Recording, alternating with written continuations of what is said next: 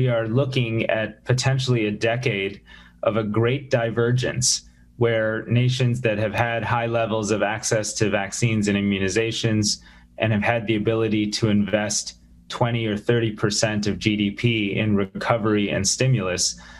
in a manner that is fiscally manageable,